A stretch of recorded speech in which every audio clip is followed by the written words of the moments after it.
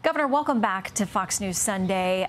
We know this is an exceptionally trying time for you, for the people of Baltimore, of Maryland more broadly. Can you tell us anything about where we are in recovering those who are still missing and investigating what happened? I mean, the president has talked about the need for emergency federal money to flow in there, but do you assess that eventually others may be held accountable and also contribute to what's going to be a massive rebuild? Yeah, our prayers continue to go out to these families who are just living a nightmare right now. And also our prayers going out to these first responders who have been working 24/7 to try to make sure that we're both giving the closure to the families that they need and that they deserve, and also making sure that we can continue to open up this channel.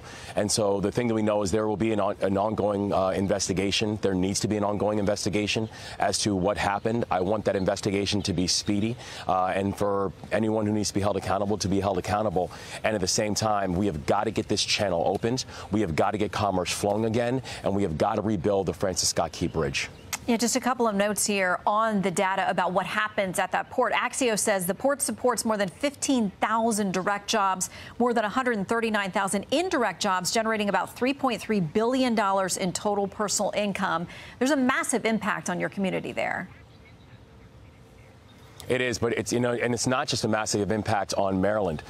This is a massive impact on the national economy. We're talking about one of the busiest ports inside the entire country, a port that handles more cars, more heavy trucks, more agricultural equipment than any other port inside this country. So this is not just impacting Maryland. This is impacting the farmer in Kentucky. It's impacting the auto dealer in Ohio. It's impacting the restaurant in Louisiana. And in Tennessee. This is impacting the entire country. And so it really does become a national imperative that we can get the Port of Baltimore up and going again. And the support that we're seeing, it's not because anyone's trying to do Maryland a favor.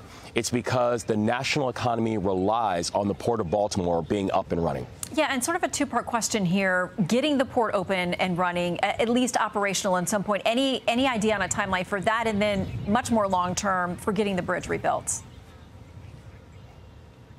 It is, but the whole operation is a remarkably complex operation, and this is pretty unprecedented. Different than what we saw from Tampa, different than what we saw from Minneapolis and their bridge collapse. Because in this situation, we have a ship, a vessel that is nearly the size of the Eiffel Tower, that is now stuck because the Key Bridge, which is 3,000 to 4,000 tons of steel, is sitting on top of it. Inside the water, you have debris. Inside the water, you have wreckage, and you have a channel that is just clogged because the ship is still sitting there. So this is a remarkably complex operation. We know this is going to be a long road to recovery, but we know that we have to move with safety and we have to move with speed in order to get our commercial engine going again. Well, Governor, I'm glad you mentioned the first responders, too. We know people around the clock since this happened in the middle of the night have been working there. They are brave souls, and we are indebted to them and to you and others who are working to right this situation. Governor, thank you. Thank you, and God bless you, and happy Easter. You too.